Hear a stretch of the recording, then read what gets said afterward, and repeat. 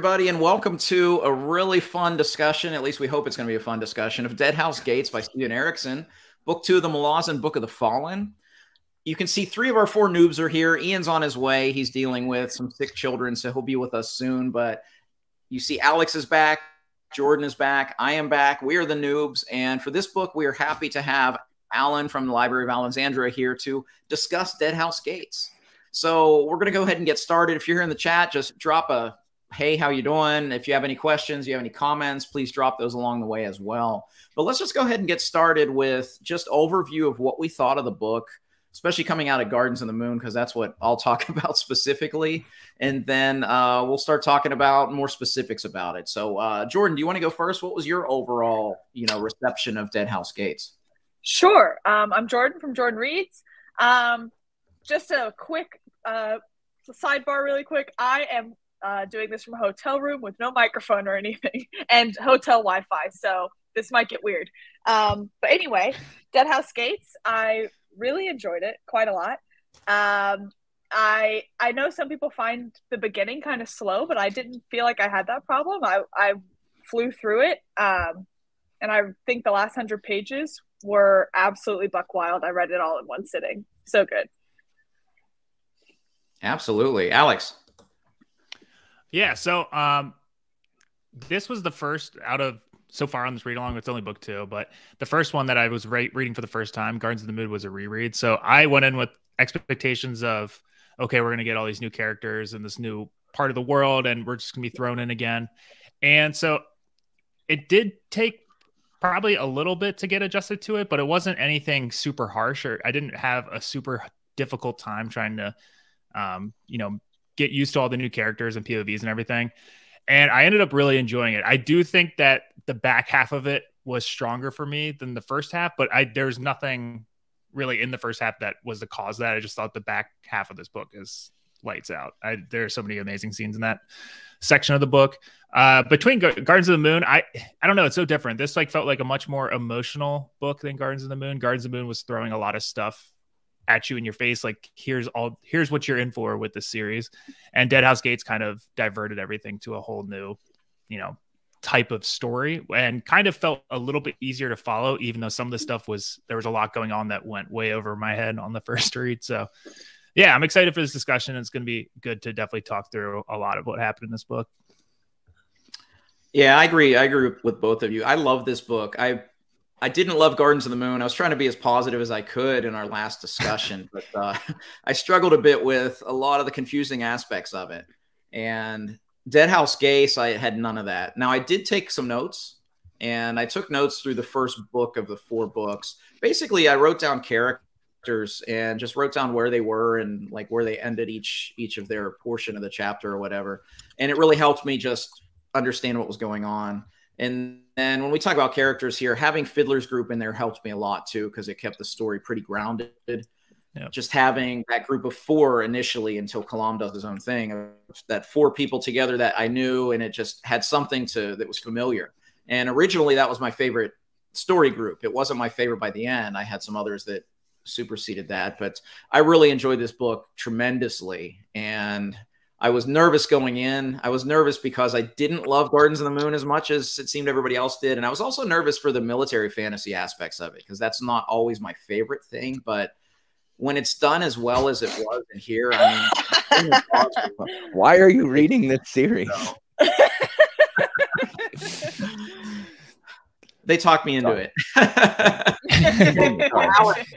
Alan, you've read it like 4 times now. So I have read Deadhouse Gates several times. Yeah. That's true. So what's your thoughts as someone who obviously is our expert here on the panel to talk about this? So, I mean, I wasn't in love with Gardens of the Moon either, and it's still Gardens of the Moon isn't one of my favorites. I eat, sleep, and breathe the glossary, the dramatis personae in the front and the glossary in the back. Philip will tell you, just let it flow over you. Just like, no, screw that. Consult the glossary and dramatis personae at all times. That is how I keep crap straight. And yeah, reading it again, there's no Malazan book that I did not enjoy more on reread. That doesn't mean you don't understand. It's just like once you understand what's going on, like everything just there's just more connections to make, and it just makes more sense.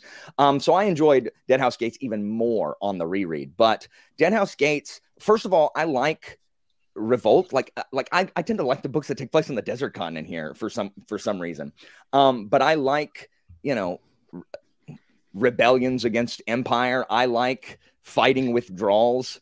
And so I liked this one. This was the first one. This is where I was sold. Someone else said that this particular book was when they had a hook for life. This was the first book that like just hit me in the gut. And it's not what a lot of people is, but for me, like I was like, okay, like all right, like I was very, very emotionally invested in this one. And like you said, Josh, Fiddler and Callum, and I know it's Callum, but I'm going to say Callum, were my anchors from the previous book. And so, like, I love Fiddler. Fiddler's one of my favorite characters, you know, in the series. So I love Fiddler. I love getting to hang out with him. And, you know, I don't understand half the stuff, and I don't love everything that's happening, but I do like, you know, I just love this book. Like, I love the actions that happen in this book, even if every character in this book I don't like. Like, I would be willing to say that I like more characters from Gardens of the Moon than I do in this book. But I would agree with that. I like the plot and the characters I do like in this more. Like, I love Fiddler. I love Callum's great. And then, of course, as anybody's ever watched me talk about Malazan, Coltane of the Crow.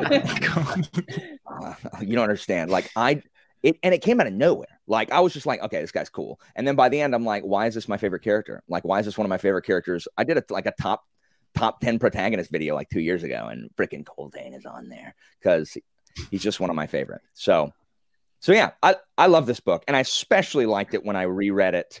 But this, again, you do not have to read these books more than once to understand and enjoy them. You can, as you know, that helps. Many experiences are improved once you've reread it, especially if it's, you know, dense and doesn't, you know, come out and say everything. But I mean, I should understand everything. Like Path of Hands, who knows? Consult the glossary. Nice. The glossary tells me what it is. Moving on. You know, that glossary is your best friend. I don't care if it's in the back of the book. Freaking dog ear that. And this is also, by the way, the best version of this wonderful. Oh, the mass mark. I have a really beat up copy of that somewhere. This is my second version of this book. The first one does not have a cover because it's long. Loved. Okay, so this is a perfect segue into character. Let's save Coltane for last. So let's talk about each of the character groups as a good way to kind of talk through this book, and we might as well get a controversial Alan opinion right away. Let's start talking about the Fellison and the Haboric and the Bodden group. Let's talk about them first. Who's going to start? Who wants to start? Alex, Jordan, you want to start? Because I know Alan's... I'll start. I think that I think at the beginning of the book, I thought Fellison's storyline was the most intriguing for me because of the prologue. I thought the prologue was really fun, and I was really intrigued by her storyline at the beginning. And then she just got more and more annoying, and I do understand. I know Alan will also go into this because we briefly talked about it. I know. I get that she went through a ton of stuff, but I think what I struggled with is that we didn't get to see what she was like before. We just saw her dealing with some hard stuff. And I respect some of the things she did to survive. Like, I get surviving is hard, and she did what she had to do. But by the end, she was just so mean. And I was like, why are you being so mean to the people that are trying to help you? You're being so mean. All the magic involved with Heberic, or however you say his name, I thought was super cool. Like when he touched that pillar or whatever, I thought all of that was really cool. And then what's the other guy's name? Bodden. His big reveal, I didn't find that cool. I think it was interesting, but I wasn't We're just going ham on spoilers, right? Like we're not yeah, I guess so. Hey, by the way, there's spoilers. Just making sure. Yeah, why would anybody be tuning in if they hadn't read it? Like, what are y'all doing? but yeah, that reveal that he was part of whatever, I can't remember any group names or people or whatever, but y'all know what I'm talking about. Whatever. The old claw.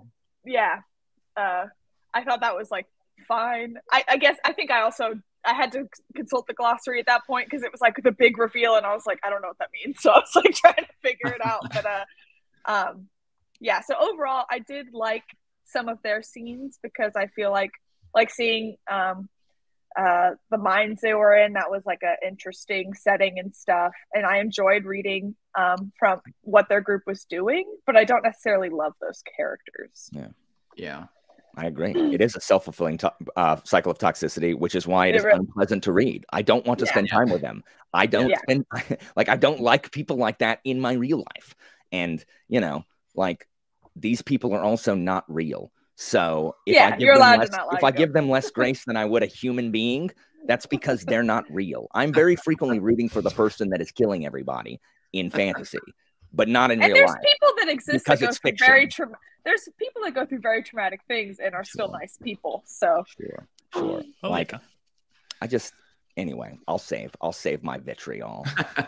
Yeah, I don't know if it gives her a buy for sure. Is the thing.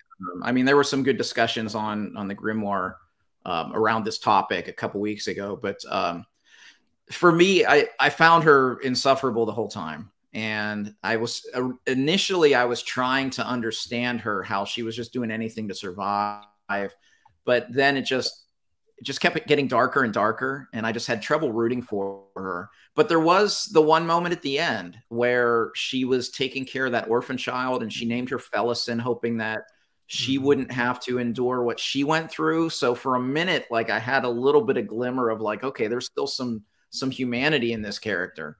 But that was one small glimmer in the midst of everything else that she did throughout the book, unfortunately. Yeah. I think for me, I didn't like her the entire time, but I definitely think I enjoyed her more than it sounds like Jordan and Josh did. And I think it's just, I was kind of surprised at how many people came out against how much they hated her so aggressively when we finished the book, and that's totally fine. But I think during the beginning of the book, she was like kind of the new character that I got attached to quickest, just because we're kind of starting the book with her. Yeah. So out of the new characters, I got invested in her character very quickly. And I agree that I wish it would have helped to have more context of who she was before. But I think that because she was so young, I was kind of like, okay, like I was okay going to go see, watching her battle all this, trying to deal with all this like heavy adult traumatic things that she's encountering along the way, and watching her kind of just descend more and more into this darkness that she's finding herself in. And then I enjoyed her storyline because I do think that it looped in a bunch of characters and big moments in the story that she was a part of. So even if it wasn't necessarily her, they looped in a bunch of characters like you were talking about, Haborik and Baldwin, and Culp had a few scenes that were like really cool. And there were a lot of big magic scenes that got looped into Felison's POV and plotline that I, thought were awesome. So I think on the overall grand scheme of characters, she wasn't my favorite. By the end, I was annoyed, and I really just wanted to get back to the Coltane and Enchanted Dog stuff, because once you get to that part of the book, it was hard not to want to get back to there and everything else that's going on. So, I think she was just a really easy character to get invested in quickly just because of what she's going through. But as it went on, it definitely was, she went lower and lower down the totem pole for me. You're right too about how when the Chain of Dogs really starts for me getting really, really interesting. That's all I wanted to read. Which again, for someone who's not a big military fantasy person, I really enjoyed that. For many people, the Chain of Dogs is their least favorite storyline in this book. I don't understand that as a person, but it is for some people. I will say, and we'll get to them, I'm sure. I don't want to derail, but I will say that when it comes to the Chain of Dogs, I do think I preferred Duiker or Diker, however you pronounce his name, the most. I know like Coltane, Duker, like I know Coltane, like I love Coltane as a character, but I think just because he was such a great character for the amount of lines that he had, and obviously the final scene that he was in. But Alan's about to kick you out of the stream. I know. Okay. So I love me some like Duiker. that character. He stands there and writes crap down. That's what Duiker I know, does. but he's well done. Thanks for saving us, boss, with your freaking book. You are ungrateful, Alex. No, trust me. I love Cold Tate. I'm just saying that no one ever talks about Duiker's plot in the Chain Dog stuff. And I usually talk about Duiker. Now I'm not going to because I have to counteract your slander. Fair. Okay. Well, I'm just kidding. We'll map him in a Akarium and Pus. There you go. Map in a Akarium. Oh my gosh. Okay. Are we still talking about Fellison? Yep. You're up. Yeah. So I think Fellison is a great character, but I don't like reading about her. And okay, so a lot of people probably not a lot, but there is a certain subsection that doesn't like Fellison because she's a girl. And that is true. I mean, that's the reason that female authors continue to publish under either male names or initialisms, because it's a fact that exists, right? There is an argument sometimes that goes around that if Fellison were a boy, he would not be so hated. Maybe that's true, but not by me. I hate obnoxious boys in my books too. I just finished a book that had 2 unpleasant male characters, and I hated them also. I don't like unpleasant people, really. I don't like them in my life, and I really don't like them in my books, especially when I'm not supposed to be rooting for them to die. I'm okay if I get to root for them to get their comeuppance. That's fine. But by the end, like you said, Josh, with Fellison younger, and Fellison taking up the mantle of whirlwind with Liamon and Toblakai and stuff like that. I can get more behind that, because now at least we're channeling that anger and rage and hurt into something that I can get behind, other than what if we all just shot ourselves in the foot while trying to survive in the desert? What if we just didn't work together, so we all died out here?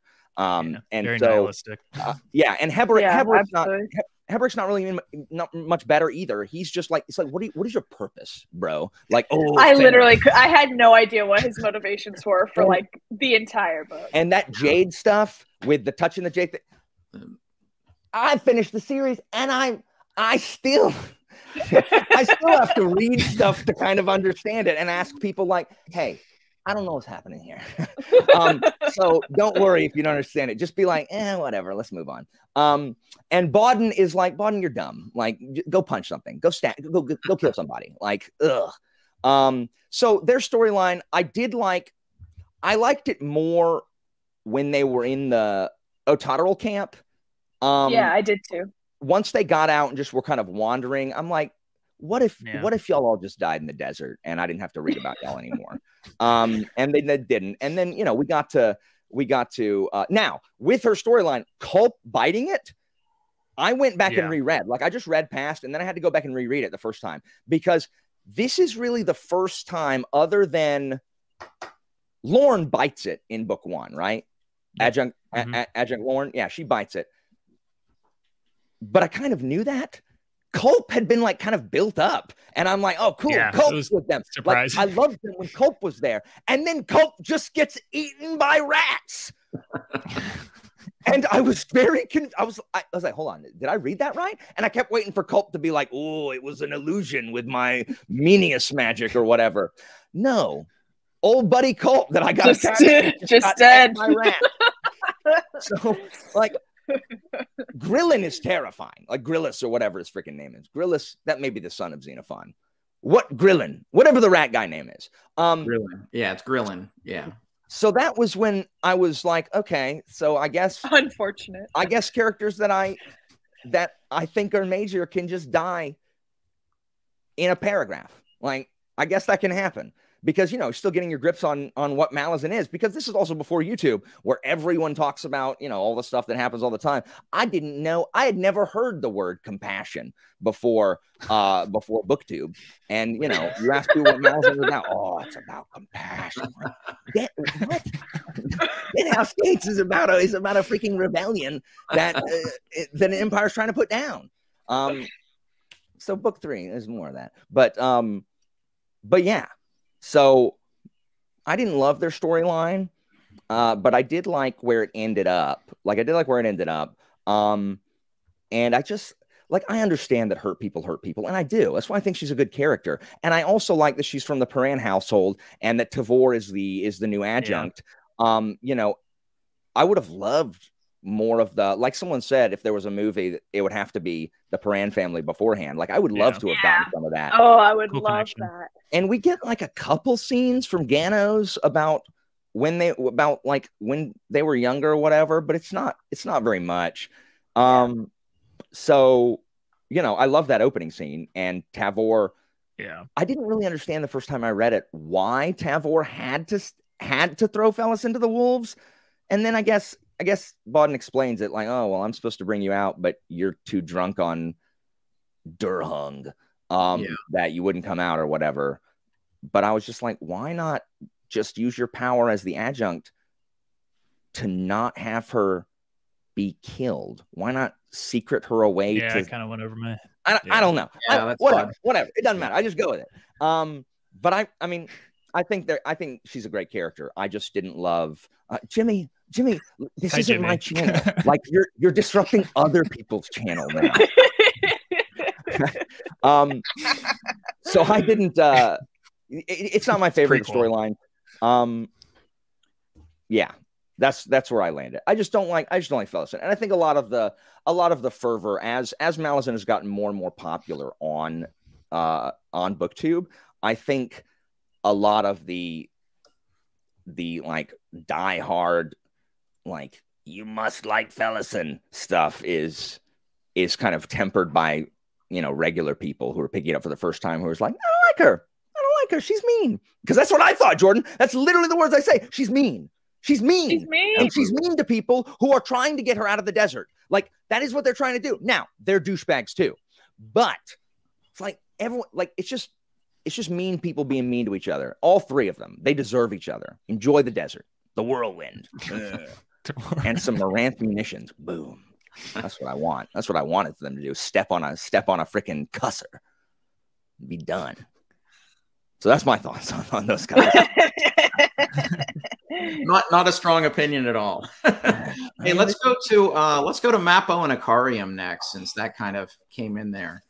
I like the duo, but I just wonder, I mean, Alan, you can tell us without spoilers. I assume there's more of these characters, because that couldn't have been the end. Yes, there is more. And I like them more later.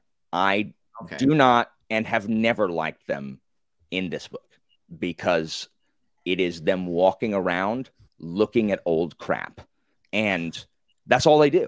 And Mappo being like, oh no, I can never tell him what happened. Oh, the secret I must keep from my friend. And Akarium being like, oh, this looks familiar. Did I build this? This giant clock. Is this who built this? And Mappo's like, no, he must never find it. That's all it is. It's just them. It's them doing their ruins tour. It's like they went on an educational tour and they paid to go look at a bunch of old crap that's crumbling. For Millennium. I refuse to believe that people find that interesting in their first read through. I think people like it because they've read the whole series and, you know, like Akarium and Mappo, and that's fine. I like Akarium and Mappo also. I think their sections are not my favorite in this particular book. It's like, oh my gosh, it's just nothing but let's look at old crap, and then let's make it even worse and have them hook up with Pust, and then look at old crap there too. Yeah, right.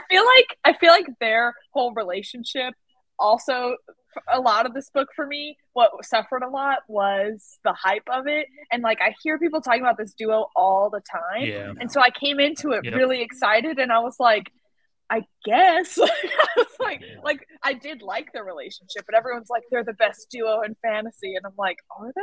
Like, just off this book alone? Yeah, I think people forget that the experience of seeing them for the first time contained is not the same after you've read the whole thing. Like, yeah. And that's a natural thing to do. Like, it's not really people's fault. But yeah. I was excited to see them just because, Jordan, you just said everyone always talks about this duo. So when they finally showed up on the page, I was like, oh, okay, I recognize these names at least somewhat, I think. And it was cool following them for a little bit, but I do think that it got repetitive in the sense of what they were doing and what they were looking at. I will say of the two, I liked Mappo's internal struggle of having to decide, how to support this friend that he's been following for, however long, 100 years, 1,000 years, and trying to remind him of stuff that he's like things that he did in the past, while also not telling him all these things that he did, and trying to determine the amount of information he can, let out. I thought that was interesting. And I think that in future books, like you were saying, with the whole series context, there will probably be more there that will hit me harder. But I think on the first read, it was really interesting. And then I just felt like every time we started going back to them, I was just like, oh, they're still looking at stuff. I did like the duo because I knew going in, I just have watched enough of these spoiler-free chats to where there's all these duos in Malazan. And this was one of the ones that, like Jordan, I heard about coming in. I did enjoy Mappo's kind of when we found out what he was doing for the most part. So I'm intrigued to see where they go. But yeah, it's an interesting duo that I don't know. I think I liked it a little bit more than everybody else. It wasn't my favorite. I didn't hate it. I didn't hate it. I just didn't think it lived up to the type or the hype. I also don't. I know Alan, like in the same duo with them, Iskrull Pust. I know Alan doesn't like Iskrull Pust. He never bothered me in this book. I can see why, but I'm just saying I never was like, God, this guy, erase this guy from this book. He was fine. I don't know. Yeah, I thought he was just there. If freaking Mappo or Icarium had just like shanked Pucks right there, I would have loved them. I would have raised them like top tier. Incredible.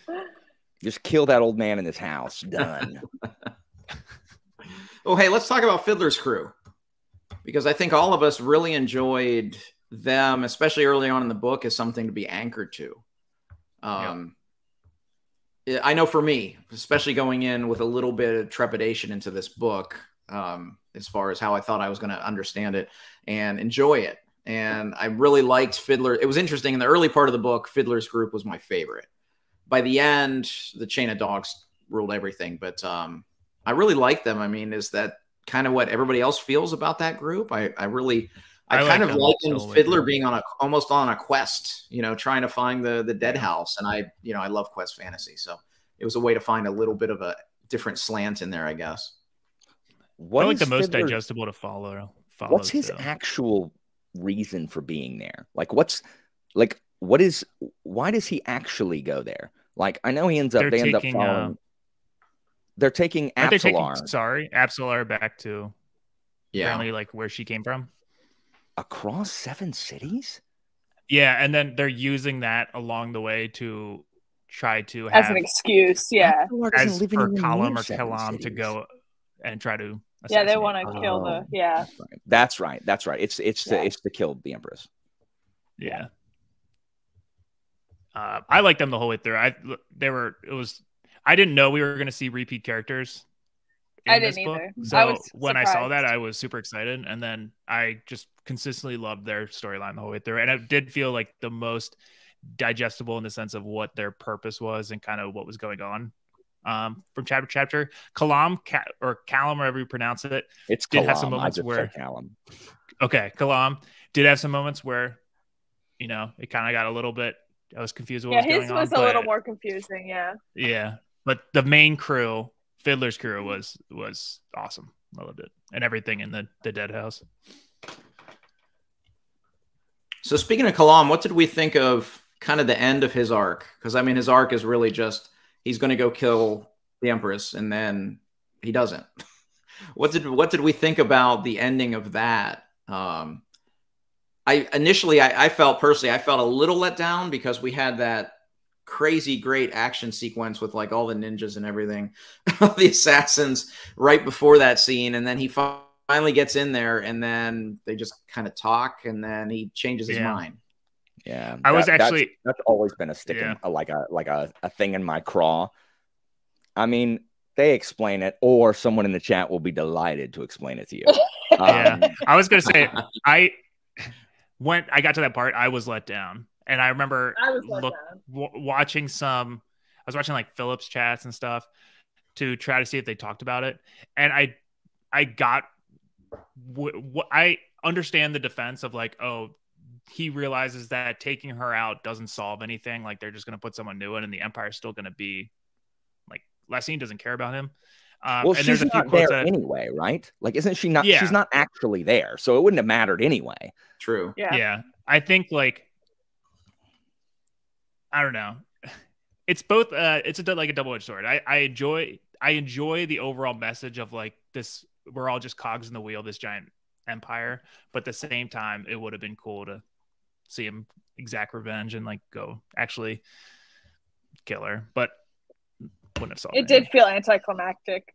It was kind of like, oh, we've been like following him this whole time for him to do this thing, and then he was like, nah. Yeah. I hate Lessine. Like, so I just wanted him to shank her. Like, I hate Lessine. I hate that she killed Kellen Ved. Like, I just hate it because I love crazy Kellen Ved. And he didn't. And I'm like, dang it. What are you doing, Callum? What was your purpose? And also, why is there another dude named Pearl when there was just a demon named Pearl in the previous book? That was so confusing to me. I was like, why? This is a very common name. But Fiddler's Crew, I really like because I love sappers. I've always loved sappers. I love the tunnelers, the miners, like the wall bringers, downers. So I love sappers. And so I've always liked Fiddler and his Moranth munitions. I love the explosions. I don't know how they get knocked around so much and don't get blown up by their own munitions, but I don't care. I don't care. Fiddler tossing a cusser into the whirlwind, whatever. Boom! Like, I'm okay with it. Like, when cussers just level everything, I'm so happy. Like, I'm just so happy when they start throwing munitions because they can't fire them from their crossbows anymore. Crocus, shut up. Apsalar is fine. Like, I like Apsalar. I like Sorry. I just need Crocus, whatever, Crocus. Like, I'm too old to like Crocus.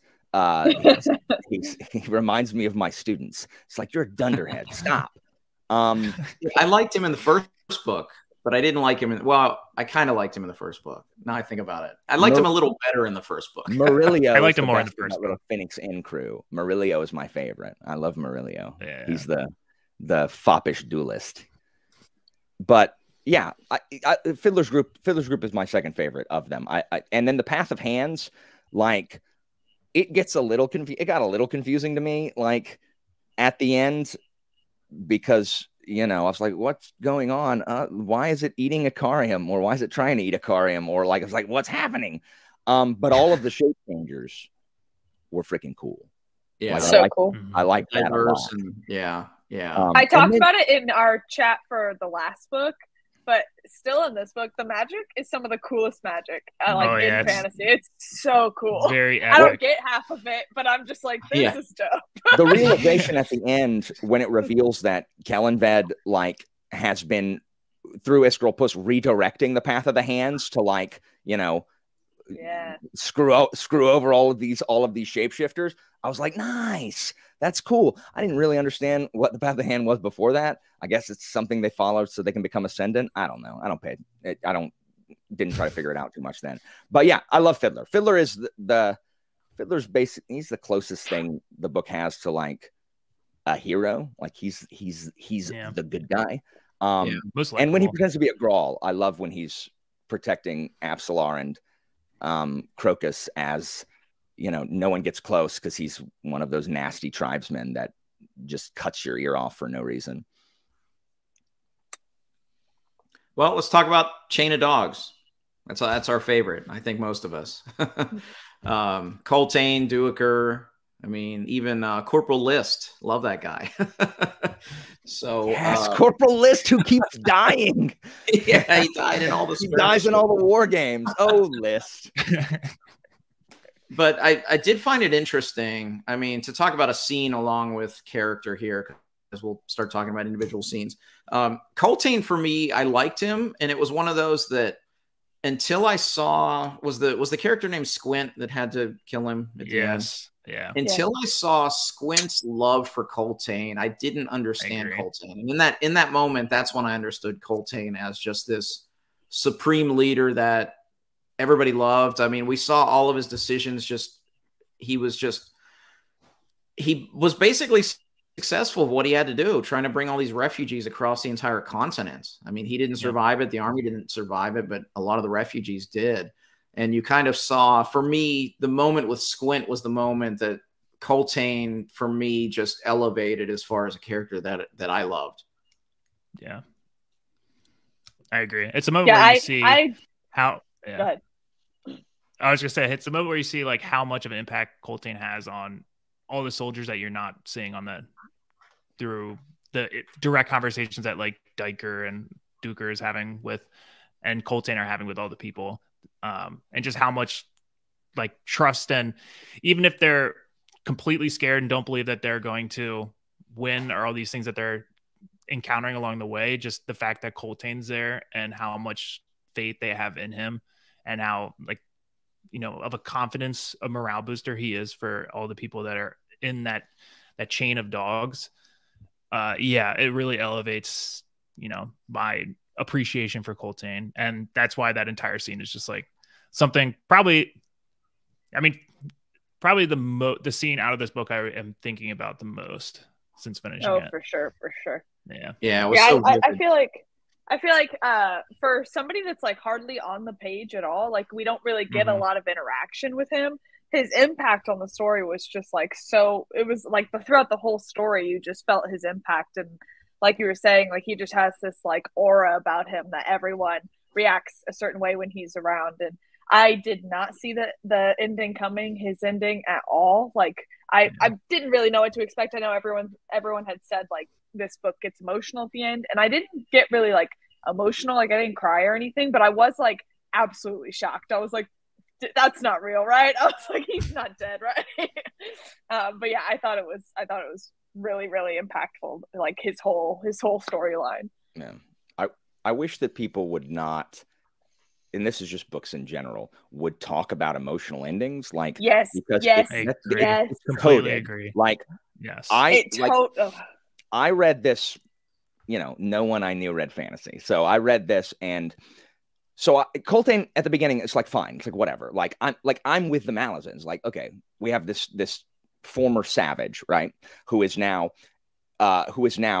been, you know, raised to one of the, you know, the top generals here in Seven Cities.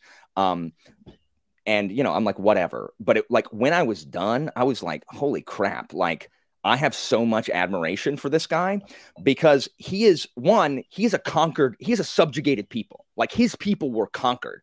He could easily have just said, yeah, screw this, Malazans, you're getting what's coming to you. But no. Like he has that. He was appointed a job, and he has, you know, he said he was going to do it. And by goodness, he's going to lead these people to freaking Aaron. Like he's going to get them to Aaron. And I knew this was going to be my favorite storyline when it started, because fighting withdrawals are just awesome. Like I love history and fighting withdrawals. I love battles because I love commander versus commander, like how I love strategy in military engagements.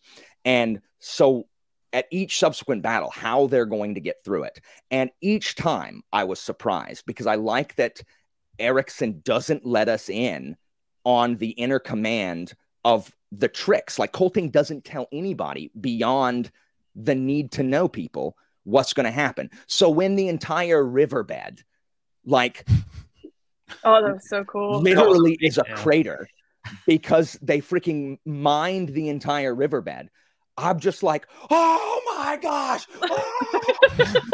I'm sitting there waiting. I'm like, how are they going to get out of it? How are they going to get out of it? And so I'm just following, like, I'm just anxious reading the whole thing, following the fighting withdrawal, and they have no supplies. They shouldn't make it. People are dropping dead from starvation. You got these nobles who, there are always people who are just like, you know what? Like, they just don't have a concept of what is really going on.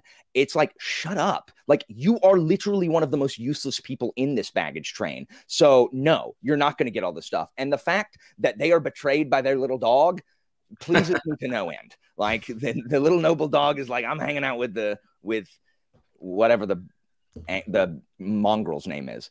And then we make it. Like, we're within inside of the walls. And we've all read fantasy. We've all read fantasy books. We've all watched TV shows, played video games, seen movies. They're within inside of the walls. Like, the excitement was, how are they going to do it? And then we make it to the walls and we're like, yes, yes, yes. And I'm just like on the seat of my pants, like, yes, go, go, Colton, go, go, go. And then High Lord Pornpaul refuses to go out. And I'm like, I'm sorry.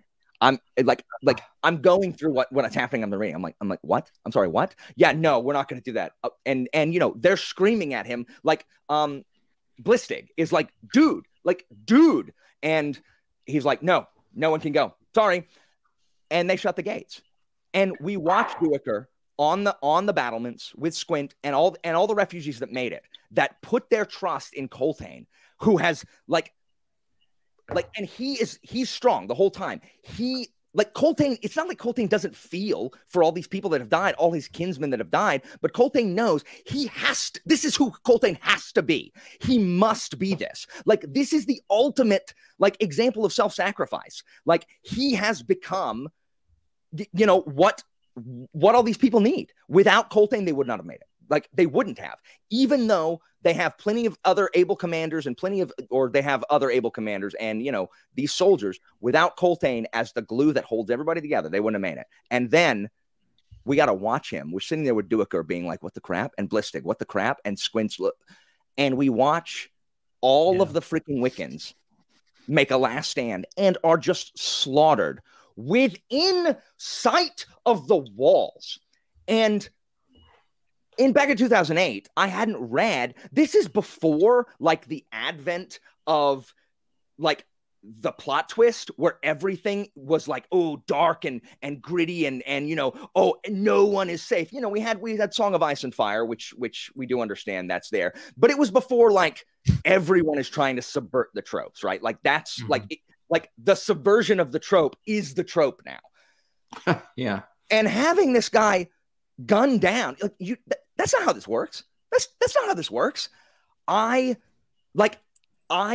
have remembered this moment for the 15 years since 2008 that I read this, because it hit me so powerfully. Like, I will never forget having read that for the first time, because and so that, like, I understand when Coltane's not people's favorites. Like, I get it. Like, my love for Coltane is exaggerated by how powerful this moment was for me when I first read it. And with the people saying they're with Duiker watching it, like, we're all Duiker. We're all the refugees that Coltane brought home watching this from the walls. And it's just, it's indefensible. Like, and Malik Rel. And this cemented and you're going to get, like, freaking apologists in the chat be like, well, Malik Rel, shut up.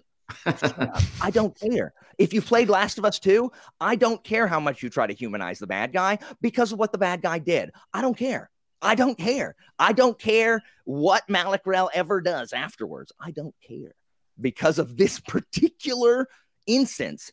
Unforgivable, indefensible. And anyway, sorry, I definitely monopolized, but, like, I just love everything about it. Like, I love the tactics. I love how, you know, we're going through each of the battle. I love Corbelow Dom, who is overconfident, but in a better way. Like, I'm reading a military book right now where, you know, you have the generals who are always overconfident, and it just becomes like the stereotype. And it's like, but Corbelow Dom, like, you understand why he would think that he can crush them. And then, you know, he's just beaten because Corbelow Dom he's like Pompey versus Caesar. Caesar was adaptable and creative, and Pompey was a very conservative general. And that's what happens to Corbelow Dom. He plays it basically conservatively, the way that you would normally play it. And Coltane, you know, is going to be like, okay, well, this is what I expect them to do. How do we subvert what they're expecting? Anyway, sorry. I love the Chain of Dogs. Like, that's what makes this book just so powerful for me. I loved in awesome. the Coltane death scene as well, how well Erickson described. I mean, I could feel the anguish of the soldiers that just wanted let out to go fight and to save him. And they wouldn't because of their sense of duty. And that, for me, that was heart-wrenching, because they all just wanted, and Erickson described it so well. That was, for me, there was a, where was it up here? Show of hands, emotional. I was a little emotional in that scene, seeing that, and seeing all the soldiers just wanting to get out there and help, and they couldn't because of Pormqual. And oh, screw Lord Pormqual. He got what he deserved. Oh my gosh. Yeah, absolutely. And Squint having to fire the arrow was just like brutal. Yeah. Oh yeah, it's absolutely brutal. And you just feel like like you were saying, all of the anguish in all those. I just reread the description of it. Coltane looks up, sees the arrow, shatters his skull, and so good. Absolutely. Yeah. I mean, you were talking about how this is before like everything went, the subversion of trope became the trope. And like, even though Song of Ice and Fire was out, like the show wasn't out yet. So if you were reading in 2008, like, you're still a few years from the show, which for the vast majority of people that aren't like heavy readers of fantasy, they're still expecting that, like, oh, you're there, you made it, this is what's going to happen next. And it's just like totally out of nowhere. And so what Elijah Brenner is saying right here is that's what I love a lot about Malazan, is when these things happen, like a lot of times people die and the story moves on and people are sad, but like there's a certain way, like the way people reacted to Coltane's death in the book, like it was just so like realistic, and like it makes it all that much worse to see how the people he left behind, or from his death, felt about it. And I don't know, it's just so good. Like Erickson is really, really good at the consequences of these particular actions. Oh yeah, and then everybody, all the freaking Wiccans dying. Yeah. Hey, here's a good one I just missed in the chat earlier. This scene. Oh, so that cool. was amazing. That was one of my favorite scenes in the whole book, when you realize that the sappers buried themselves. They pop up. Amazing. I love the sappers. I not like Josh. I love military fantasy, and I love some of the cool stuff that, like, some of the cool things they did throughout this. That's why I agree. Like, Chain of Dogs was like some of my favorite, because like all of the cool military tactics they did that were just like so out of left field. I was like, this is awesome. Yeah, so cool. So cool. So cool. So where do we want to go next? What scene should we discuss next? I got a list here. Early reveal. And someone asked it in the chat if we saw the foreshadowing in Gardens of the Moon, and I'm answering absolutely not. That Dancer and Kalinved are Cotillion and Shadowthrone. Oh yeah, that came out of nowhere for me. Like, was there foreshadowing? No, I missed that. Yeah, there is a lot of foreshadowing. When you read it back, I can't remember if I figured it out or not, because I read the first two like close together, and it's all blurred together. So I don't remember if I figured it out or not. Yeah. But when I went back and read number 1, there is a lot of foreshadowing, if you know that they are Kalinved and Dancer. But I don't know if I got that beforehand, because I think it's hard to have predicted that without knowing how ascendancy works. And although I still don't think I know how ascendancy works. Oh, I've finished the series and don't know. I just know that in book 2 they told us that Kalinved and Dancer became them.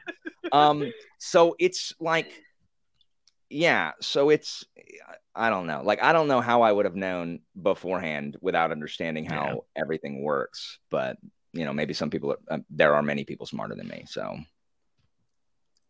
Yeah, I don't understand the ascendancy, and I still don't really understand the Warrens a lot, except that reality changes, and I don't really understand the Warrens a whole lot. Every time we get a it's Warren, like an alternate. I'm just like, oh man, this is cool. Don't get it, but it's cool.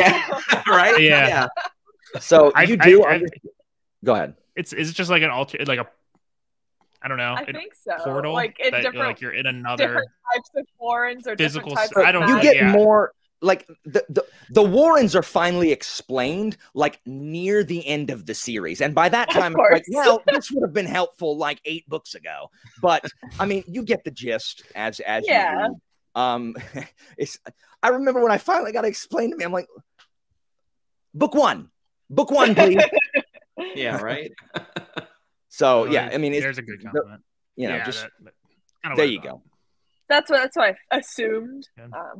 It's just never there's really a one explained. scene. It's just like the one scene in the Warren in where there's the is it a ship and they summon and like calls yeah, we didn't dragon. talk about Stormy and Gessler and and all that stuff was so cool. The like headless the rose. yeah, I loved all of that. The imagery, like when Culp calls it the Warren Dragon or the Warren Dragon shows up above and they're all looking up at cool. it. Yeah, that's all stuff that when I read it, I'm like, this is cool. I don't understand what is happening. Yeah. Well, yeah, I mean, there's definitely a lot of that. I finished the series and still only kind of understand what's happening.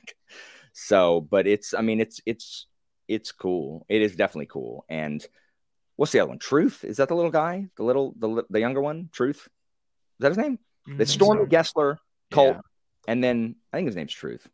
I don't know. Sounds the young Marine. Yeah, there's a few characters in this series. There are many. That's what this is like. There's a comment that says, I thought ascendancy is just you get ascended by sheer awesomeness, and I was like, that's kind of where I'm at in the series. I'm like, if you're just have a huge impact on the world when you're living it in real life, you'll get ascended. Like, I don't know, Coltane or something. I could Warren be like, stuff okay, and like that makes sense. The more like metaphysical stuff and Warren stuff, I have difficulty picturing things like this in my mind. And so when a lot of that happens, I'm just like, okay, like cool. Like who's in here? Do I know these people? Okay. What is happening? Okay. Okay, cool. And then later I'll be like, hey, so what's going on? Like what is happening here? I'll find someone like, I'll be like, hey, what's going on? And if it's someone will be like, I have no idea. And then you'll ask Philip and he'll tell me. And so but yeah, it's the metaphysical stuff is hard for me to Ian. Ian has joined us. Yay. Yes, what a tumultuous day I've had, friends. Kids. Yeah, you all can relate, right? No. Yeah. That's what I was telling my wife. I was like, I don't know how to booktube like these people with no kids, man. I don't have that stamina. It's very impressive. I have 6 younger siblings, but no kids.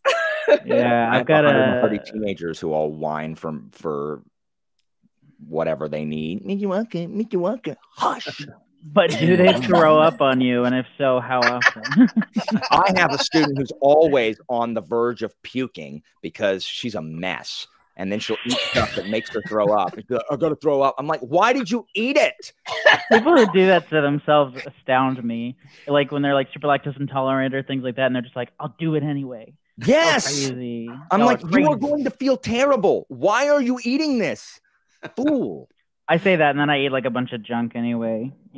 It's not like I'm allergic to it, but I wish I was. So. No, Alan, I say the same thing. I say I have 200 kids, but at the end of the school day I leave and they go their way, I go my way. Other people's children. Do you get emailed all the time being like, what's my grade? My grade is bad. How do I bring the grade up? It's fun. So Ian, you weren't here for the intro. One of the things we did was we just gave our overall view of the book. So what was because you finished it the most recent out of all of us. So yeah, I finished it yesterday. Oh, very well. Yeah. What are your thoughts?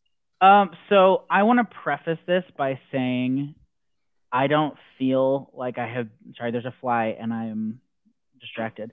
I don't feel like I have been in the right mindset for this series, because I think you really do have to be in like the right mindset, be very focused, be very, like I heard you guys talking, I was kind of like in and out on the stream and you guys are talking about like utilizing the glossary and things like that. And sometimes I have time for that and sometimes I just don't.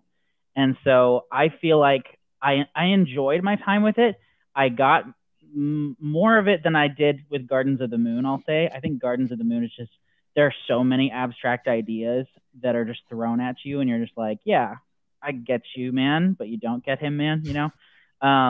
And with this one, I think I got more of it, and I think that this one is definitely more emotionally impactful. Like, there was some freaking mess up stuff that happened. And so it was definitely like a gut punch in that regard. At the same time, though, I feel like I enjoyed Gardens of the Moon maybe a little bit more. I don't know. I think that upon reread, that might flip-flop. I think upon reread, I would enjoy this one more. But there were some things about this book that I really, really enjoyed. I liked the setting. Most of the time, at other times, I just felt like it was kind of dragging, like in the middle and kind of stuff like that. I was just like, I feel like we've been in kind of similar settings for a long time. But I really loved some of the characters. Like, I loved having Fiddler in this book. And all of that story was very much, I think I watched your vlog, Josh, and you said it was kind of like an anchor for you at the beginning. I felt the same way. But I also really enjoyed like Mappo and his whole situation there. I thought that was really fascinating, just reading about that, how like he knows all this stuff about his friend and like he's having to kind of like control him without controlling him, and just kind of the fear and anticipation with that. I'm very eager for future books with their story in particular. I think that is the thing I'm most excited about for future books. I don't know that, if I'm correct, Memories of Ice is more of like a follow-up to Gardens of the Moon, right? Okay, so I don't know necessarily if we'll be seeing a whole lot of them in Memories of Ice, or if that'll just be book 4. But overall, sorry, I've been all over the place. I enjoyed it. I feel like I need a little bit more time to settle on my rating for it. Agree with everybody, though, the ending was just like bonkers. Like, so much stuff happened. Like, even this morning, like, I was going back and I was just kind of like reading a recap of some of the chapters, and I was just like, oh my gosh, so much happened so fast. It was just crazy. I was doing that earlier too, and I was like, oh, I forgot about so much of this. So much happened in that book. You know, it's almost like I love reading it, but I wish that there was just like a really well done adaptation of this, because just being able to visualize like some of the things that are actually happening, like the imagery and everything that's going on, it's hard for me to like comprehend it.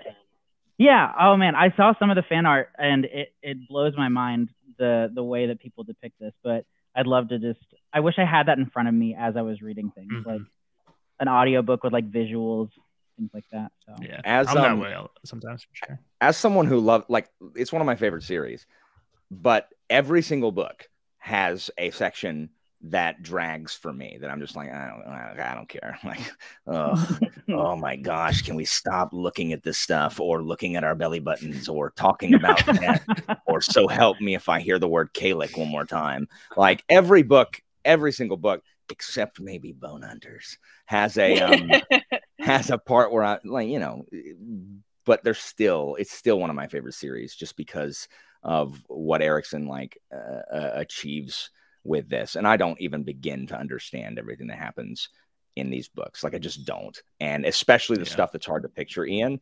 Like I said, I can't picture half the crap that's going on. I understand the military engagements. Like, that's what I understand. And that's what I'm reading. That's what I'm mostly reading for anyway. But like, all the stuff that I'm just like, I don't know how to picture any of this. So yeah, let me just pick an image and pretend it looks like that, and let's move on. But I get it. So yeah, I kind of just like smile and nod a lot. That's how I feel like I'm reading it, just smiling and nodding. There's a lot of sand. Cool. Yeah, this is great, man. Yeah, so I sent it to the noobs when I found it. I don't know if the people watching live here know about. There's a great slideshow that I think it's one of the guys that does the Malazan podcast. It's so good. Put together, and that really helped me, because it did have some of that fan art, and it helped me just picture some of these characters, because I struggle with that anyway. I'm not real good at picturing things unless the author is just like the absolute best at that. Even then, I kind of struggle. So seeing some of the fan art, and I liked, they had all these maps of the chain of dogs, and just the whoever did the art of it, it looked a lot like, kind of like reading old Civil War maps, kind of the handwritten, and it was like Coltane's March second half, and it showed all the troop movements and everything. That really helped me visualize things, just especially when they were running on different sides, and there were different different features of the landscape, rivers or whatnot. helped me quite a bit. I enjoyed that. That slideshow helped me tremendously. After every chapter, I went through the slides just to make sure I didn't miss anything on each chapter. Yeah, awesome. See, that's what I wish I had, that level of commitment to the process, and I'm working on it. But like for me, it would be like I get through a handful of chapters and be like, I don't know what I just read, and then I go back and like try to read all the summary again, and then I get distracted by something else. And it's yeah, I want to be better about it though. So I really like this slideshow though. I've definitely looked through a lot of it. It's like 300 slides long. The level of commitment that Malazan fans have for like, I love that they're so like, they'll hold your hand through the whole process. Like they know, like there's so many resources for people because they know that it's not easy. But like at the same time, the people that put these together, I'm like, how do you do this? Like, how do you comprehend all of it? There's so much going on, and it's just like, I mean, it's truly impressive. The architecture of these books, you know, the way that Erickson just builds it all together and interweaves these different plot lines and everything. I mean, which makes me very excited for like the Crippled God, especially like to see the culmination of all of these different things. And we see little bits of it, obviously, from book to book, but I'm very excited to see how it all converges. So, me too. So I jotted down some scenes that we can talk about here. So I want to ask you, Alan, especially, there was a scene that confused me at the end. So there's a scene where this trade guild from Jenna Bacchus shows up. The Tregal Trade Guild, and they're helping Coltane, but they were fighting against the bridge burners. And then I was confused about that, and I was confused about Dujek because it seemed like Dujek kind of, I don't know, he left the Empress's side, but I couldn't understand if this is just some... That's explained in book 3. That's explained in book 3. Okay. That's what I was hoping, because that's what I heard, the whole book, I'm like reading this and I'm enjoying it, and then like the scene pops up and I'm like, okay, I don't know anything again. Yeah. The Dujek thing, the Dujek thing's explained in detail in the next book. Okay, good. Because I know the Empress mentioned it at the end too, and I didn't know if she was just playing Kalam or what. So, okay, well, that's good, because that confused the hell out of me when I got to that part of the book. Yeah, I didn't understand it either, but book 3 explains it like point blank. Thank goodness. Yeah, I was kind of wondering the same thing, Josh, and I'm just very curious about what happens with everything involving Dujek in the following books. Yeah, because I mean, for other authors, like I feel like the things that happen to Dujek would be kind of irreversible, and that'd be kind of like the end of the line. But as we've learned with Erickson, he, like with Whiskey Jack and the way that story is kind of continuing in different ways, I'm just very curious to see what he does with all of that in book 3. So that's good that we get answers next book. I like that. Yeah. I don't love, like, I like the Tregal Trade Guild in the earlier books. I don't like them. I don't like their storyline at all in the later books. Like, it's one of the parts that I'm just like, oh my gosh, can this not be in this book? Like, so that I can make this book shorter by not having, I don't even understand its purpose.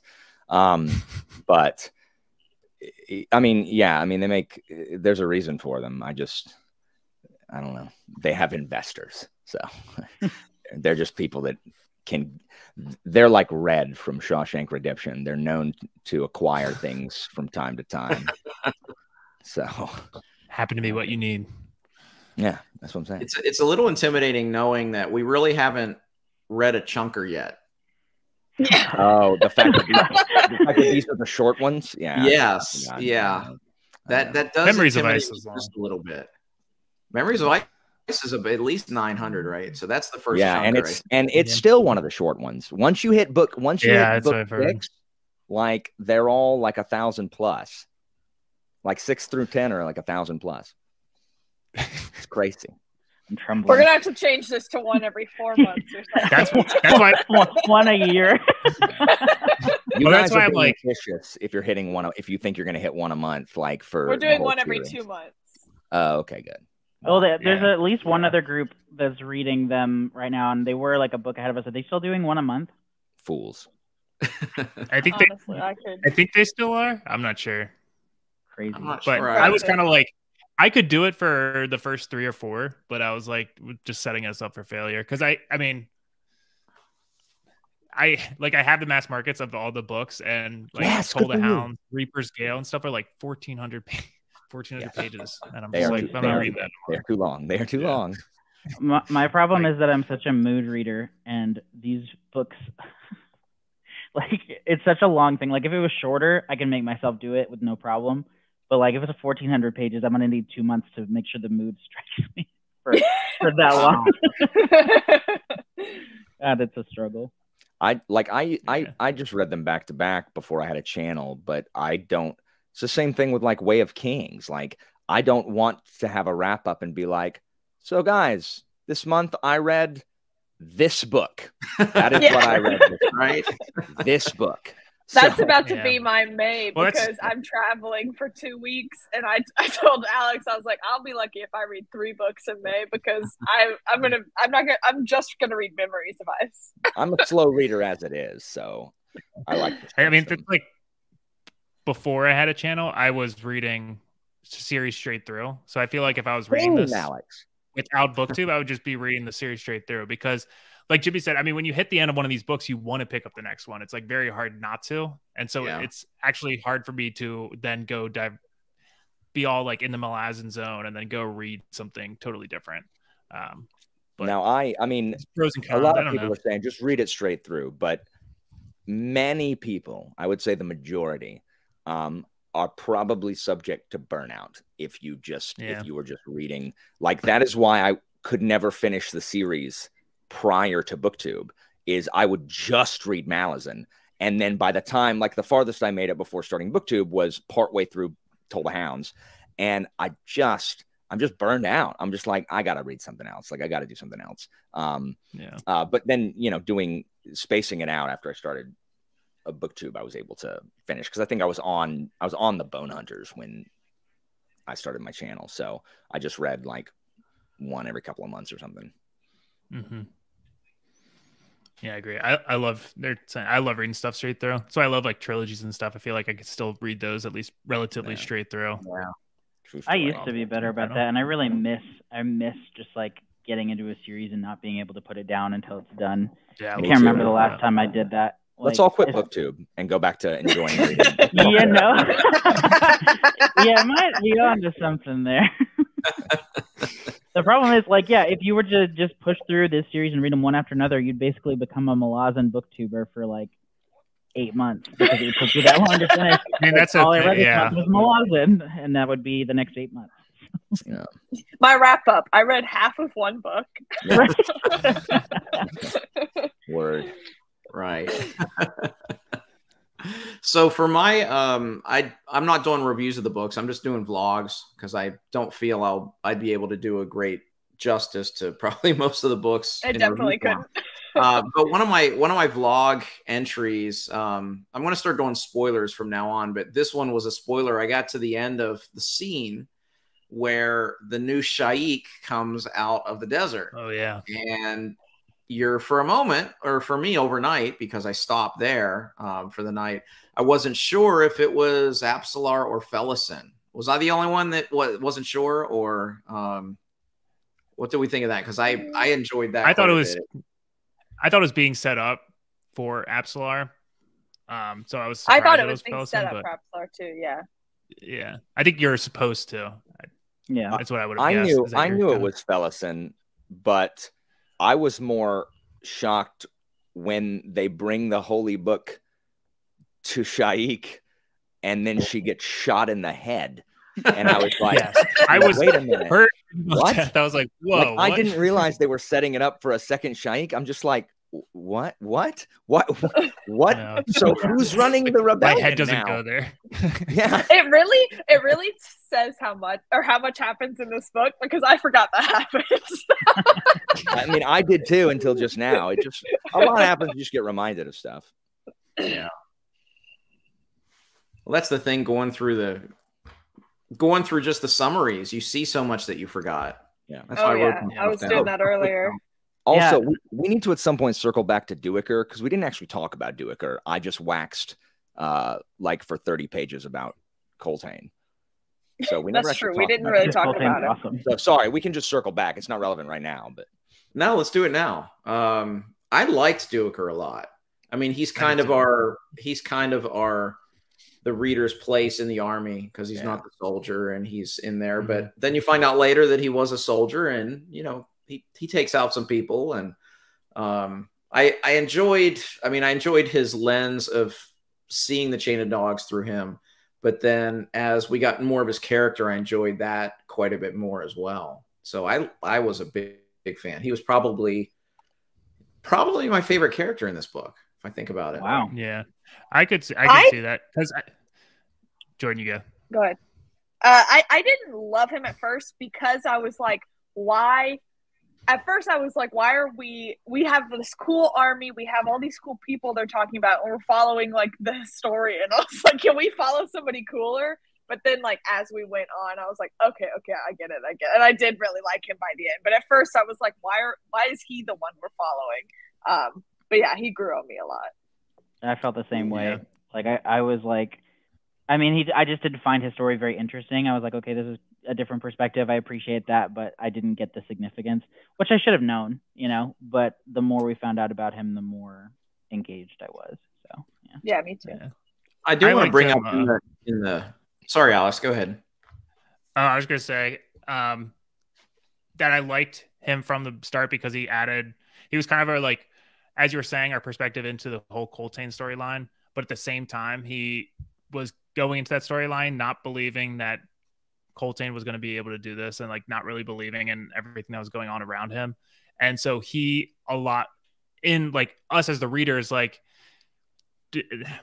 watching Coltane for the first time and watching him grow on all these soldiers and learning how much of an impact he has on all these soldiers, how he impacts Duiker along the way too, is really interesting. And I think Chris brought up the children are dying quote. There's like a bunch of quotes like that where Duiker is just like questioning everything that's going on around him and you know, even the stuff that like they themselves are doing or seeing, is just, he's constantly questioning it. So he has a very introspective look at everything that's going on in the Coltane storyline, which is like probably my favorite storyline in the book. And so I was really invested in it through Duiker for that reason. Yeah, I was going to say the same thing about, you know, he's our window into Coltane, and we see him put his trust in Coltane also, and that makes it, I guess, safe for us to put our trust in Coltane. So Coltane grows on us the same way it does on Duiker, and then we see how surprised Duiker is when, you know,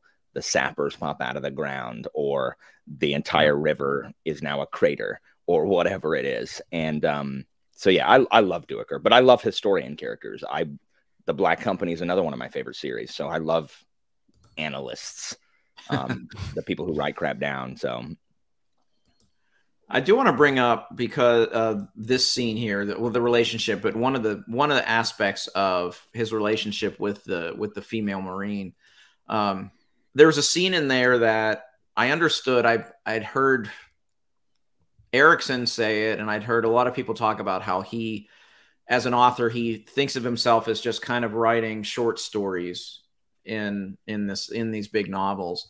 And I know short stories, the readers always have to infer a lot because they don't get all the details. And there was a scene in the end of this that, for me, for the first time I saw that, I understood that. And for me, I understood Erickson as an author. Like, that light bulb moment for me, it was a scene at the end where, about a day before the Chain of Dogs meets its end, and the female Marine comes back from a battle, and she's all sliced up and everything. And Duiker looks at her and he says, you know, you don't need to go see the doctor or whatever, get those taken care of so you don't get infected. And she just gives him a look. And that's the scene. And the look, of course, says, well, I'm going to be dead in a day. Who cares about a stupid infection? And a lesser author probably would have said that, would have given the dialogue there. And that little scene there, for me, gave me the glimpse of, okay, this is how Erickson tells his stories. And I love that scene because it was literally, for me, just my light bulb moment. It took toward the end of the second book for me to get there. But that was, for me, the moment where I said, okay, now I understand this author and where he's coming from. Yeah. Nice. And I loved, just to bring up another scene, one of the emotional scenes at the end for me was, you know, she gives him the cloth and he never sees the cloth. And then after he's dead, they find the cloth and it has her name on it. You know, they had just these shared moments in the midst of this, you know, horrific war. And she just wanted to make sure he knew her name. It's like that hit me probably. Yeah, that got almost me. as That much got as me. Coltane's death. Yeah. Yeah. Yeah. That whole storyline was just like, I think when everyone talks about the emotional weight of Deadhouse Gates, they're mostly talking about Coltane and everything around that. Yeah. Well, one of my favorite things in fantasy is like explorations of loyalty and like leadership. And I've talked with Joanna extensively of this, like the loyalty that Coltane inspires. Like he even gets a rival tribe, like the Kundral Burn tier enemies, like Corbil O'Dom is trying to use them or whatever. But Coltane inspires their loyalty, and they fight with the chain of dogs, and because of Coltane's leadership. And you see, the people on the walls when they don't rush out to save Coltane because it's loyalty to the Empire, loyalty to the chain of command, when all I want them to do is just freaking stab Rel and Pormqual right there and like go do the right thing and go save these people. Like, screw you. So we see that a lot in this series, and it is the theme that I like the most, more than the compassion thing. I love seeing the different kinds of loyalty, and then the despicable people who are horrifically disloyal. I hate them. But yeah, I mean, you see like them being loyal to Fiddler, like sticking by Fiddler or Fiddler's loyalty to his word, saying, I'm going to get you home. I'm going to get you kid home. Like, and that means a lot to me, because I, as someone with a distended view of loyalty, probably is loyal to people way longer than he should be. I would follow Coltane. So yeah, there's like a looking at, I have this quote, not to bring out a quote, but I have a quote highlighted from when Coltane's talking to Duiker at the way, like towards the end of the book, and he's like, this tale is yours, historian, and right now no one is more important than you. And if you one day see Dujek, tell him So this: good. it is not the Empire's soldiers the Empress cannot afford to lose, it is its memory. And that's like just his sheer loyalty to his goal of, and this loyalty that he has to the Empire, despite the fact that he's like not looked down upon. He's kind of looked down upon within the Empire, and everyone else that's kind of a major player in it. He's just still relentlessly loyal to it, and is trying to share that message with the historian. And you kind of see that in a bunch of different areas throughout the whole book.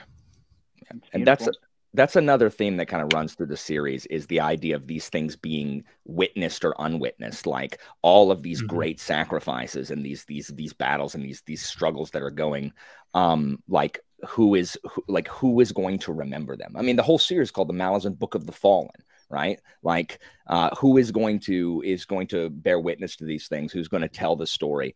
Who lives? Who dies? Who I was just thinking that. Agreed, Eric. It is that loyalty, especially the loyalty among soldiers, is rife in Black Company. This makes me really want to try Black Company. Everyone hates it. Don't worry. I have heard some very mixed things. Everyone hates it. Book 2 is amazing. Yeah, I'll get there one day, maybe, probably. Or I'll My like list is read. getting I'll long. read book 1 and then I'll forget about it, probably. Oh, I agree, Chris. I've read the whole series multiple times. I love Black Company, but most people hate it. Have you guys talked about the epilogue yet? No. I don't even know what the epilogue is. Give me a second. So there's that woman with the baby in the infant in her womb, and they're saying like it doesn't have a soul or whatever, and then the crows come down. Oh yeah. No, we didn't talk about that. And she feels it like stirring in her. Oh my gosh! I'm literally sitting here trying to remember what you're talking about. Oh wait, y'all go ahead. Y'all go ahead and just reread it out loud, and let me we'll reread talk it about really it. Yeah. It is. They talk about the Wiccan belief in like reincarnation and the soul being reborn. It's heavily implied. Yeah, there's a lot of that. That the soul of Coltane is going to be in this baby. Nice. That's what I was wondering, if it would be Coltane. Yeah. Who knows? I mean, we kind of got that with Tattersale. Yeah. We haven't seen that really play out, Right. but we got that. Oh, I said Whiskey Jack. Yeah, you got earlier. that. I meant to say Tattersale. Yeah, we did. Ugh, Silver Fox. Sorry, I don't like the next book. It's the next book. It's I was like, really, is that somebody I should know? No, but you saying Tattersale reminded me. I'm like, but we will know. I like Tattersale. I love Tattersale. Yes, I love the Warlock kids. Nil and Nether and I did too. Yeah. Who's the really powerful Warlock? Sornak? What's his name? I don't know. Dramatis Personae. Right. Sormo. Those were Sormo Inath. Is that it? I was right. Sormo Inath. Sormo Inath. There were like the different types of characters. Oh yeah. I was gonna say like the Warlocks and then Mappa Wakarium and some of these other characters that helped. I would literally go to Google Images just to make sure I didn't spoil anything, just so I could look up like what their basic picture was. Yeah, and that helped a lot, just because I was like, I just need to put something to these character names, and because everyone's talking about all these characteristics they have, and I need to see a picture. But that helps for sure. It's easy to picture a Haboric. I mean, no hands, a bunch of tattoos. That's easy, but like a lot of the other ones are a lot more generic, a little tougher. The Wiccans are basically Native Americans. Like they're basically plains tribes, and so, and then the Trell are one of the many ogre / orc looking things, like the Jag. So I don't know how the Jag talk, because this is them. Like, I don't know how they're so like well spoken when they got their freaking jaws doing like this with a freaking tusk sticking out of their mouth. Yeah, like orcs in D&D. That's what I'm saying. Like, how do they let their swords speak for them? These people sitting there waxing philosophical, like Ikarium's like, have I been here before? Like, that's what it should sound, right? Well, they're probably not speaking English, so maybe they just utilize like different sounds or whatever. Maybe. This is the first time I've ever thought about that. How you thinking about that all night? I'm literally never gonna read this book the same now. Thank you. Every time they talk, I'm gonna be like, "Holy, what are they saying? How is this working?" That's true.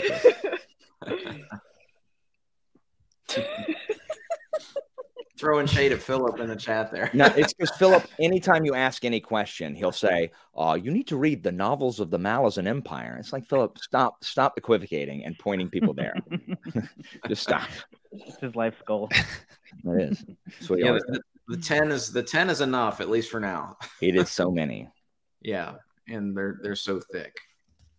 I guess one thing we haven't talked about is just the generality of the characters, how what I've liked is that there's no, well, except for the nobles, there's no good guys or bad guys. Well, I guess Pormcall. So there's mostly no good guys or bad guys. It seems like everybody is just, I don't know, a lot more three-dimensional, and it doesn't matter of which side you're kind of on. It just seems like they're pretty real people for the most part, and I know that's kind of his goal, but I found that pretty interesting because it's been a tough kind of break, at least for me, early on, like in the first book, in Gardens of the Moon. For so long, I was thinking of Taystren as this evil person, and then you get in his point of view, and he's not evil. He's just trying to like survive what's going on. I hate Taystren. I hate Taystren. I hate him so much, and people keep trying to make me not hate him, and I hate him. He's a douchebag. That's what he is. Well, Latine at the end of Deadhouse Gates, she kind of threw him under the bus and said that Good. She wasn't trying to kill all the bridge burners. It was really the Taishran. So I guess we'll find out if that's true or not. That's why he must be punished. I hate you, Taishran. he's also useless. Is the other reason. I'm like, Taishran, you suck. You're a high mage and you suck. You're like assassins in every other fantasy book that literally can't kill anyone. They're the like, best assassins in all the land. They're one goal. Yes, you have one job, Taishran, and it's to not suck. And everyone in the chat's going to be like, I love Taishran. He's the best. Taishran sucks. And they're all hitting backspace now because you just hate Taishran. Taishran peaked before Gardens of the Moon. Like, he was, yeah, I mean, he did do that. That is the worst. That was his peak. He peaked. He's just the worst. I don't know. I feel like most people like Taishran. I don't like him. I feel like this book is a lot less about like rooting for people and more about understanding why they're doing what they're doing, you know, because I think with most like traditional stories and fantasies, there's very clear like, oh, root for this person. Yeah, they might make mistakes, but they're good at heart. And this is more, okay, everyone is doing what they're doing for some reason. And it's all about trying to figure out what those reasons are and to understand them, not necessarily agree with them. So everybody does some messed up crap in all of these books. It's just full of death and misery. It's great. Yeah. Absolutely. I always like fantasy that kind of shows you both sides in a way that it doesn't feel like, oh, we're just trying to show you the other side to, you know, make you question what you thought originally. It's like there's a very good reason for showing both sides, and he's fleshing both sides out well along the way, which is I like to see that. And that's why, like, I also think that these books would be really beneficial in rereads, not just for like understanding what is actually happening, but because Erickson is so purposeful about like each character being fully fleshed out and having their own motivations and experiences and perspectives. And so, like, I feel like if you read a book, like one of these books at a certain time, you'd really fixate on certain characters and certain things that happen and certain ideas. Well, if you read this book like 5 years later, you might get a completely different experience out of it. Yeah, and you probably understand it a little bit more too. Yeah, I think just like knowing what to expect of like basic plot structure. I feel like if you just knew kind of where the story's heading, and it might makes it easier on a reread to kind of focus on. Yeah, you can focus on other things. I think Memories of Ice is the easiest to understand in a first pass of the first three. I think it's the most straightforward with the least amount of like weird abstract stuff that I'm just like, wait, what? Yeah. So I've actually had like the temptation to read the wiki summary of a chapter and then read the chapter. And I don't know if that would just like completely terrorize my experience, but like that way I know what I'm supposed to be. Alan turned into an orc. His face melted a little bit. He's a Carium. That's exactly How would you do such a thing? Okay, because if what we're supposed to be getting out of this book is more like the themes and the ideas and things like that, obviously the plot matters, but it would almost help me to pick apart those themes a little bit better if I already knew like what was going on. You know, I could focus on like the intricacies of like the characters and what they're feeling and their motivations and all that jazz. You're being indoctrinated by the theme readers. Don't let them indoctrinate you. They've indoctrinated me. That's what I feel like. They're like, no, you don't. It doesn't matter what happens. I'm here to rescue you. I'm here to rescue you from the indoctrination. Don't spoil the awesome plot beats. Like for the theme. Like what if I read the first half of the chapter summary to get my feet wet? Most complicated way to read it. What if you read the book and then read the chapter summary, or read the chapter and then read the? What if I read the chapters backwards, starting with the last chapter? That would be my way towards the beginning of the book. If you like the movie Memento, it's probably you'd probably be all right.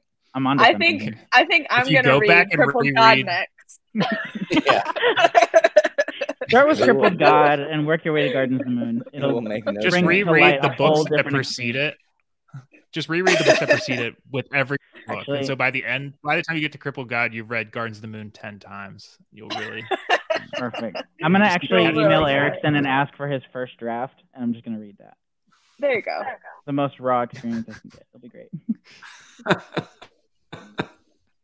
I can't support that, Ian. I'm just trying to figure out how I'm gonna get through this. All right.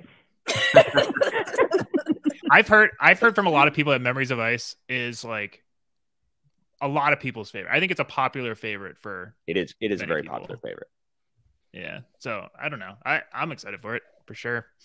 Absolutely. And like Alan Excited said, for it. a lot of people say it's the easiest to follow out of the first couple, which will help. Someone who literally reread every previous book beforehand. That's Wow. That's a lot. How do people have time? Like, I've heard people I that would just did wanna that read other with. stuff. It's non-booktubers. All right. It's non-booktubers. Yeah. It's gotta They don't be. have Yeah. to. They don't have to get their content out. All right. Here's the thing: if I wasn't on BookTube, I wouldn't have the time to do that. I feel like though that there's some people that aren't super heavy readers, except like they have their one thing that they just read over and over and That's over. true. Like the And people so there's who have read Malazan 14 times. yes. And so What? it's probably one of those people. At They're like, some this point- is all I'm reading for the rest of my life. I don't This series. understand that. Like, I love Malazan, but I couldn't. don't understand that as a concept. Like, I There's don't just I so much couldn't know. out do it. there. Like, There's so many books I want to read. Yeah. Yeah.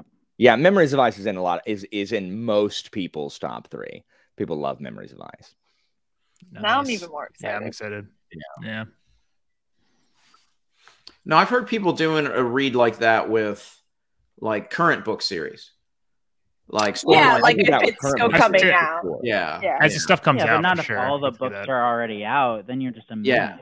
Yeah, like And they're all yeah, like 1,200 pages. Well, I will not do Yeah. it if the book's like 1,000 pages, but like these 300, 400 pages books, like I'll reread the That's true. first one before the second one, like right before the second one comes out. yeah. Yeah, I'm I just- reread Justice of Kings before Tyranny of Faith came out. And Word. I just said read I was that. going to do that, It's but I enough. didn't. Justice Kings is excellent. Did you like Tyranny of Faith? I did. Oh, I liked it a lot. So good.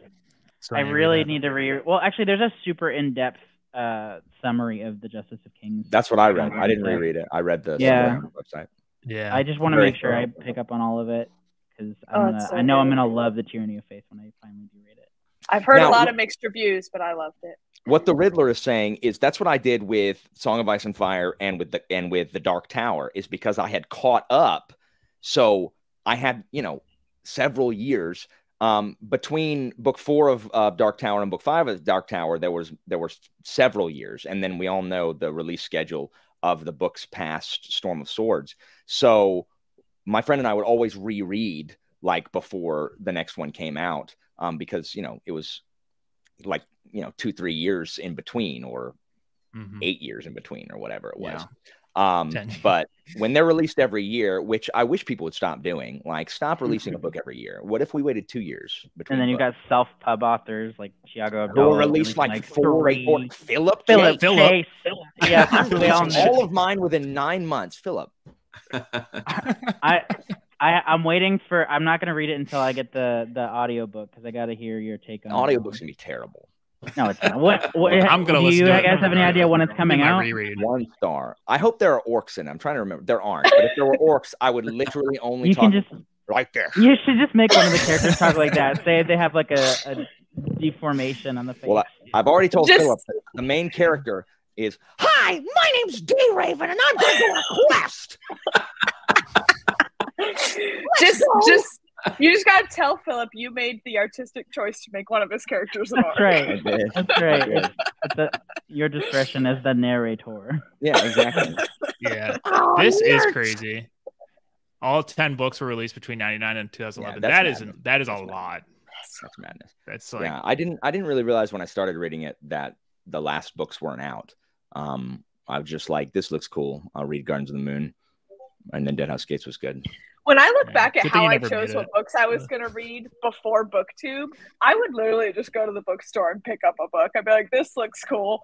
And now telling I'm you. like, I I miss have, that like- so much. I have my months planned out so far in advance. What are we doing on BookTube?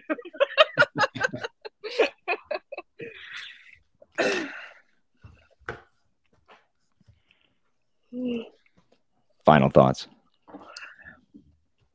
It's Anybody good. have I'm any other excited. any I'm other scared. Deadhouse Gate stuff? No, I mean, it was good. I'm excited to get back to the characters of. I'm excited to be in a book that's mostly. I mean, it's probably not going to be mostly familiar, but it's going to be somewhat familiar stepping into a book and being like, oh, I know some of these people. Yeah. Yeah. I Doesn't it, really like- enjoy it. We This know. is like Jimmy, our own psyches force us to do it. You know, and Jimmy, you're one to talk. You also, Jimmy, acting like he My has no FOMO control. forces me to do it. No, I have Jimmy. to read everything everyone else is reading. I must. Jimmy's telling me just mad because I beat him in Brazilian Jiu-Jitsu like right before this stream. I like just chokeholding him. I'd be mad about Where's that the too. video of that? I see that. Yeah, where's the? I'd like to see He's that one. burying Yeah. it. Yeah. It's the second time I've defeated Jimmy in hand-to-hand combat. Impressive. Y'all didn't have Jimmy on your show because Jimmy is also a Malazan connoisseur. Yeah, we're gonna have. I need him to pick which book he wants to do. Don't let him have Bone Hunters. Are we all gonna fist fight? No bone hunters. I would literally. I will say I like this book a lot. I think one of the things of the series that sold to you before you ever start, and like you'll hear over and over again on BookTube, is just how the books aren't super linear in any like other series where you're kind of bounced between different characters and stuff throughout. And so this was like the first experience of that, going from Gardens of the Moon to this one. And so I think I really enjoyed it. So I feel like because I liked it here, I will like it down the road when it gets maybe more convoluted and there's more hopping back and forth between all the different characters and stuff. You know, one of the things that surprised me, I think going in, people don't call this a character-focused story because you don't follow the same set of characters through the 10 books. And I guess I incorrectly looked at that. Yeah, I incorrectly looked at that thinking that meant that there wouldn't be great characters. So I don't know why. But it's been great in both of these books, but especially in this book, having some characters that I love and hope to see again, but knowing that if I don't, I'll see some brand new ones for sure. But that's been a nice surprise for me because I am a character first type of reader. I am too. There is a new character introduced in 3 that I really like. 2, I think there's a couple that I really like in 3. But I was also happy to return to the Gardens of the Moon cast. But I think like on reread, I think I enjoyed the 7 Cities books more. I don't really know why. It might have been different on the first read, but yeah, the characters are really good. The good ones are really good, and then some of them I just hate. So, Pussed. That's how it's supposed to be. His name is bad. His name is bad. Not good. You're set up to not like him because of that. Yeah. Yeah. Who are you not supposed to like? Pussed. Yeah. I hate His pussed. name is. I just don't like saying it. I know. It's girl pussed, or some people say pussed.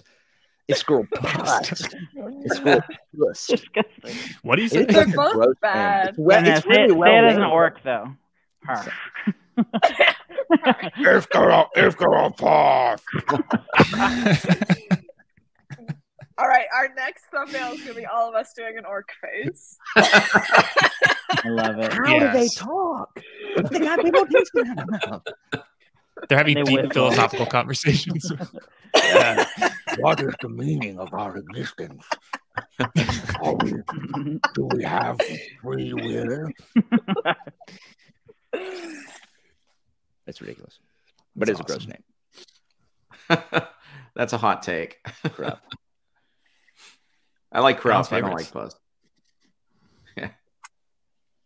I'm How did certain Eric short come for up with these pustule. names, man? Oh, Iscarol pustule. Iscarol seeping wound. Oh. Pustule. Gross. Well, I guess any more final thoughts that we have or how we're feeling about the series at this point? I guess Thanks just for having going me. forward. I'm just excited. I'm excited. Especially if Memories of Ice is going to be a little easier to digest. I'm excited to feel like I have my footing for the first time because a lot of people said that Deadhouse Gates was less confusing than Gardens of the Moon. At the beginning, I was more confused than I was in Gardens of the Moon. There were parts. I had no idea what was going on for the first half of the book. And it wasn't just because we were with new characters. I found it more confusing. But I'm excited to have my footing a little bit. Yeah. I feel the same. I'm also scared, but it'll be good. I'm We really share our excited. fears. I've been Anything over 400 pages, I start trembling. So 1,400 pages is gonna be really exciting. I'm reading so many chunkers right now, and I'm like, when I need some novellas in here. There you go.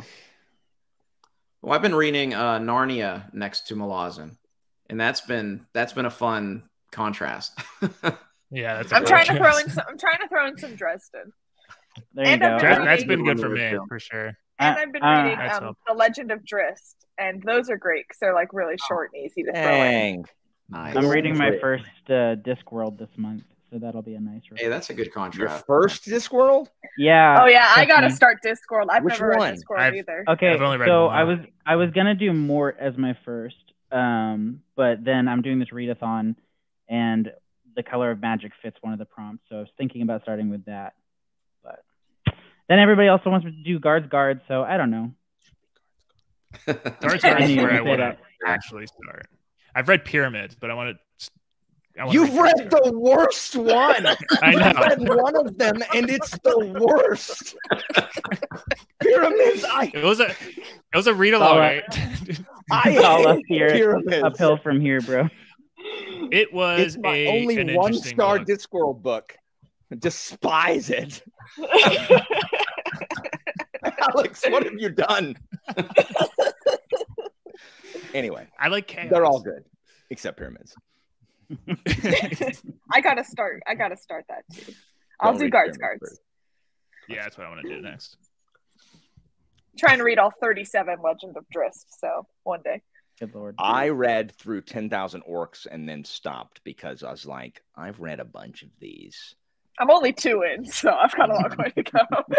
Is 2 Streams of Silver or Exile? No, Exile. Exile, okay. It was good. Anyway, yeah, excited for Memories of Ice. Excited for Memories of Ice. When are you guys We reading are. it? Josh, when are you reading it? Probably I'll start. It's not in April. It'll definitely be May. Probably first thing in the month. It depends. Actually, Alan and Kyle and I are doing Taipan straddled over the month. Oh yeah, So, I was contemplating. Yeah. Yeah, so Doing that it one. kind of depends whether I feel like I really want to finish that at the beginning of May or if I do Memories of Ice first. I think I'm going to read Taipan end of April and then second half beginning of May just to kind of blow into it. Keep Alan, I think Yeah. I'm gonna start beginning of May because I have a 14-hour flight, and so I'm gonna try to knock out a big chunk of it on the flight. I'm gonna try. We'll see. Oh yeah, we got to take notes because you're going to be in Japan in May and I'm going in June. So Yeah. What? Why are y'all going Right? to Japan? Everybody. It's My a husband's booktuber Japanese. rule, We you got- have to. We gotta go see his grandma. He hasn't seen her in 10 years. So What? yeah, Where are you going? I need one of those. grandmas. outside Tokyo. Dang. Josh, She's why are you great. going? vacation. Y'all, man, I'm so envious. I know. I'm Go to gonna go to, Tokyo like, Disney. Dying to go to Japan. I would love Probably to. going to Go like to- a super Target next week, so that'll be a fun vacation for me. I can't really afford it, Nice. but I'm gonna go anyway. Yeah. I might go to Barnes and Noble instead of half price books. Who knows? I mean, Ooh, big spender. sky's the limit. Here. Feeling So water. Ian, I know you're mood reading, but are you going to start probably about the beginning of May? 'Cause it sounds like Probably. I'm gonna try not to wait until the day before the live stream to finish this time. But I don't know. Ask me again in a week, I guess. Alan, has your Alchemy of Masks and Mirrors read along started yet? Is that I mean, this month? yes, but I haven't read it yet. Okay, I was gonna say I wanted to join on that, and I couldn't remember if it was starting this month or next month. Do If it. was It next starts month. this month. Do it. Do it. Yeah. Do it. Do it. Okay, I'll do it. So I'll do that then. I may start it after. I don't know. It depends on how far along I get in this readathon because there's 20 prompts for it, and I want my team to win. You So- read it on people are crazy. This is Only I'm for gonna- this month. first I'm gonna one. be a lot slower next month. It's gonna be great. I'm looking forward to slowing down. So, wow. got my 2.5 to 2.75 audiobook speed going. I'm ready to win. Holy moly! Yeah, don't Yeah. recommend that for Malazan. But Oh, I could no. I can't Thanks even for do it. I inviting me can't on. even do the audio part. Yeah. Thank you, Joanna and Chris and everybody else in the chat. I think we've gone through everything that we'll probably go through in the book, but it sounds like all of us are very excited to be reading Memories of Ice over April and May. If you want to talk with us, come hang out in the Grimoire. That's Alex's and a host of others. Discord. We have a read-along channel there, and it's been a lot of fun just discussing that. I know every time I get confused, I just have to post a question there, and somebody answers it for me. So I want to thank really all of my guests here, my fellow noobs, Ian and Jordan and Alex, and we'd like to thank Alan for joining us and lending his expertise with Deadhouse Gates. And once again, I want to thank all of you in the chats. We're going to sign off, and I look forward to seeing all of you in our comment sections as well as our Discord and all of that. So take care. Have a good night. Good night, everybody.